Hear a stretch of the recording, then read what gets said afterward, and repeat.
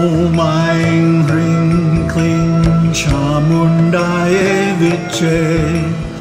Om Aing Hring Kling Chamundaye Viche. Om Aing Hring Kling Chamundaye Viche. Om Aing Kling Kling Chamundaye Viche.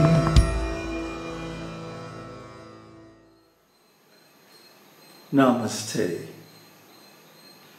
So today I want to continue talking about the way the world is, why it is the way it is, and the character of the goddess. And finally, some advice for one who does not wish to fall into the traps of this material life. So why is the world the way it is? Well, a long time ago, back in the Satya-yuga, the first Satya-yuga, there was nothing like religion. There was nothing like human society with different classes and levels. Everyone was the same. Everyone was self-realized. And so they felt no need for religious rituals or sacrifices or any kind of learning. They were happy to just be, because this is the mark of a self-realized person. And the demigods, however, didn't like this. And so they went to Ambal, they went to Tripurāsundari. Now, Tripurāsundari, you have to understand her character. She is always very favorable to the demigods. The demigods, after all, are her children. So, in the three forms of Saraswati, Durga, and Lakshmi, she gives birth to all the principal demigods. So naturally, being the mother of the universe, she's partial toward her sons and daughters, the demigods. So the demigods weren't very happy because nobody was doing sacrifice. Nobody was doing puja. No one was making offerings. They were all completely satisfied. So they went to Ambal, they went to Tripurāsundari, and they told their problems. And she said, okay, I'll take care of this. So what she did was she told Cupid, this is described in the Māhātmya Khaṇḍa of the Tripurāsundari. And unfortunately, as far as I know, there's no online version of this. It's only available in hardcover. I happen to have it. Of course, if you read Hindi, that's available. But in English, you have to buy it directly from the publisher. Anyway, I have a copy, and this story is described in there. Now, who is Cupid? Cupid is lust, desire, and attachment. He carries the same weapons as Ambal, Ambika. And that is the bow made of sugarcane, the 5 arrows representing the 5 senses, the noose or lariat for roping and leading animals, and the elephant goad, the ankus. So she has these weapons, and her child, Cupid, also has these weapons, and he is very powerful and expert. So she said to Cupid, go to the earth and conquer the humans. Now, what does this mean? Does it mean that he showed up, as is described in the scripture, he showed up in a chariot and did battle with the humans? No, that's a metaphor. What happened is, over time, Cupid infiltrated the human society. Lust, desire, envy, attachment, the urge to possess things and exploit them, greed, covetousness, and so on. So we have seen from the time of Satya-yuga, when human beings were pure, we have seen that they gradually become infested with Cupid's qualities, his weapons. They become trapped by his snare. His snare is desire. So the human society gradually becomes degraded until nobody is doing their proper duty, because out of lust, they're addicted to exploiting others. And we see this, it's all pervasive in society today. Of course, this is Kali Yuga, so this is the worst time, the worst period in history, but it's going to get even worse. Kali Yuga is 432,000 years in length, and we're only about 5,000 years into it. Don't believe people who say Kali Yuga is almost over and we're going into the golden age soon. That's not true. That's not what the Vedas say. That's not what the best teachers say either. So what's really going on here is that the humans were tricked into worshiping the demigods. You might say, well, what does that have to do with anything? Because when people are religious, if they want something, they'll worship the demigods to get it. They'll do seva, they'll do sacrifice, homa, puja, and meditation. But now people have become so degraded they don't even believe in the gods anymore. And they really, even the people who are so-called spiritual, don't accept the homage to the gods. So they just become lost, confused, and degraded. This is atheism, actually. Because the situation is the way it is, you know? We can't overcome it just by being in denial about it.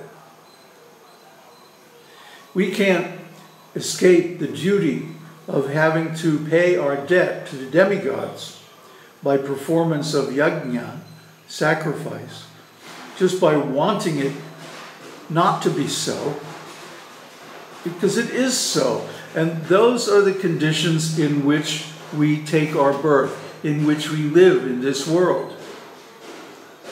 There's nothing we can do about it. If we follow the instructions of the scriptures, then we can live a happy, peaceful, satisfying life. But if we rebel against them, the result is nothing but suffering. And we see the atheistic, materialistic people, the greedy, acquisitive, controlling people, and they're miserable. They're miserable because they're always tormented by lust and desire. Krishna says in the Bhagavad Gita that by associating with the objects of desire, lust develops. And because of lust, anger arises. And when one becomes consumed with anger, he falls down into the material pool and suffers. That means he gradually becomes degraded and has to take birth as an animal. That's the real meaning of it. And this is the way the world is. I mean, look at the world, huh? Everything and everyone is corrupt. Nothing and no one is what it appears to be. Everything is a scam. Everything is a cheating business. Especially anything to do with power, sex, or money. Isn't it? It's much easier to find a cheating rascal than it is to find an honest man. This is just the way the world is. I could tell you so many stories, you know. But most of them probably better not told. But I can tell you one from my own experience. You know, about 10 years ago, I had an ashram, or actually several ashrams, and a bunch of disciples and this and that. And then I found out that there was a small group of like 3 or 4 disciples who wanted to use my name and our reputation and our organization to establish a community in Mexico, which then they were going to use as a front for dealing drugs, you know, selling, transporting, and distributing. And luckily I found out about it and I put a stop to it. But then these same people manufactured a whole scandal and tried to smear my reputation. Well, it didn't work. But you see, this is going on. And in every big organization, or even small organizations, this kind of stuff is going on. We all know what a front organization is. Like, when I started in this life, the first thing I did, my first career, was in music. And after I graduated from conservatory and made a little money in New York, I went out to the West Coast. And one thing led to another, and I found myself living in a small town out in the woods. It's called Forest Knolls, California. And Forest Knolls and the town right next door, Lagunitas, are, or were at that time, the hangouts of all the rock musicians. So the Grateful Dead was there, Quicksilver Messenger Service was there, Janis Joplin was there. I lived in Janis Joplin's house. And so I hung out with all these people. I was in a band. Everybody was in a band. And I know the music business from the inside. And, you know, people say that the music business is like the mafia, you know. And actually, that's not exactly true. The music business is the mafia. Let that sink in for a minute. There is no difference. So I saw a lot of people that got in trouble with the mafia and got whacked or disciplined, punished in different ways. And it made me see that the things that people consider desirable in this world are nothing but a boatload of troubles.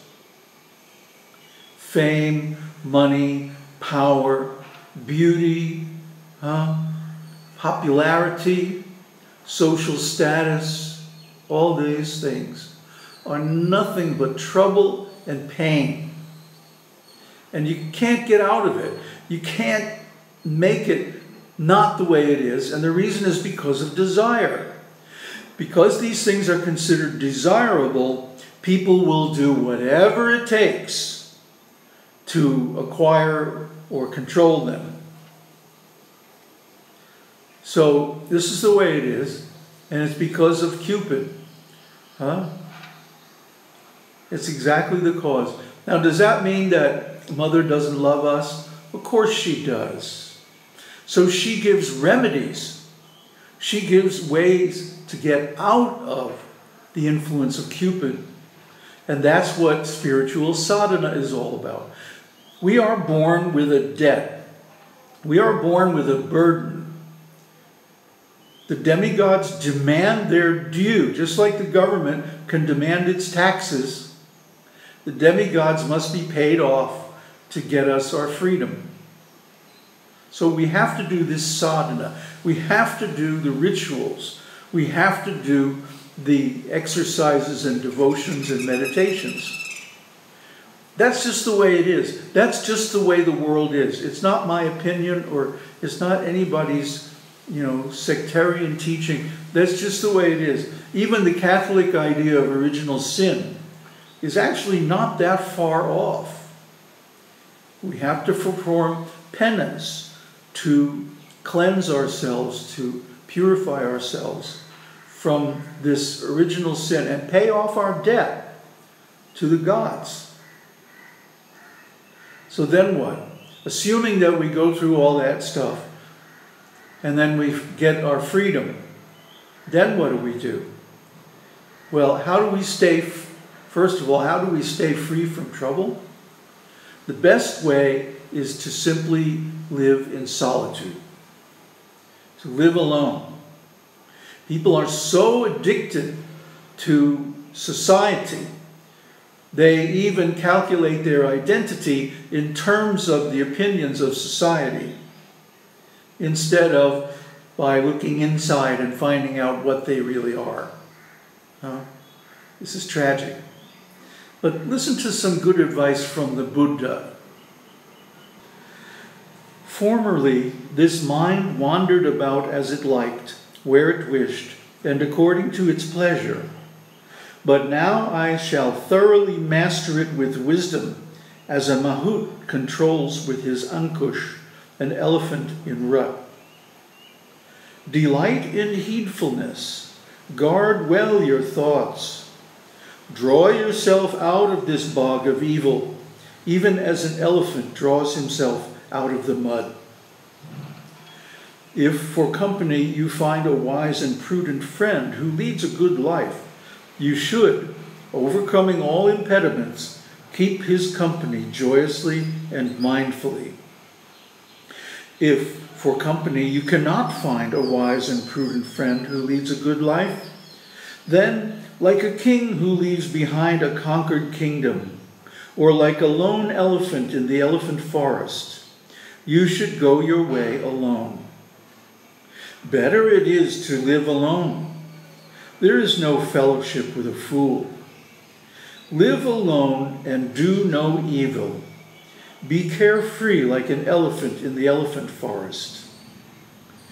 Good are friends when need arises. Good is contentment with just what one has. Good is merit when life is at an end. And good is the abandoning of all suffering through arhatship. So self-realization is the cure. It's the cure to all miseries. It's the antidote to all problems. And it means the end of rebirth in this material world. So by all means, we should follow the system of 4 yogas. Karma yoga to pay off our debt to the gods. Bhakti yoga to develop beautiful divine love for Brahman. Raja yoga to realize that Brahman. And Jnana-yoga to enjoy and make this world a more beautiful place. Aum Tat Sat. Aum Shakti Aum.